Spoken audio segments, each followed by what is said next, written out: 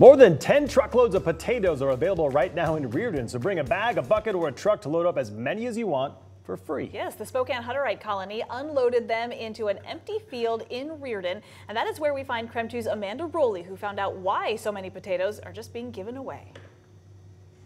The Spokane Hutterite Brethren colony started unloading tons and tons and tons of potatoes here in Reardan on Friday. These are the potatoes they can't sell, and they didn't want to see them go to waste. So they're sharing these potatoes with their neighbors for free.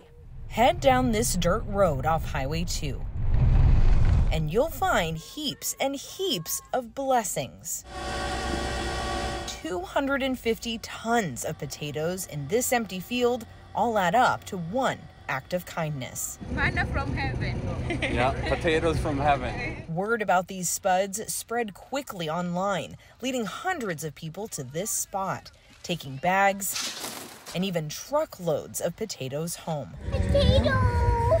Oh yeah, I'll use them up. Very cool of local farmers to do this.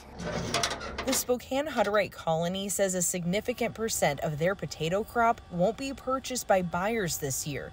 They say it's due to inflation and that many commercial restaurants already have an overabundance of potatoes. I'm going to plant it. That's why these russets and Yukons are free for the taking. They could have just thrown it in a field to rot, but it was their intention to give back.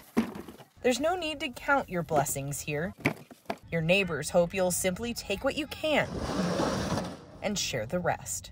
In Reardan, Amanda Rowley, KREM 2 News. By the way, you can find the potatoes near Reardan in West Sprague Road, between South Cooley Height Road and Wood Road.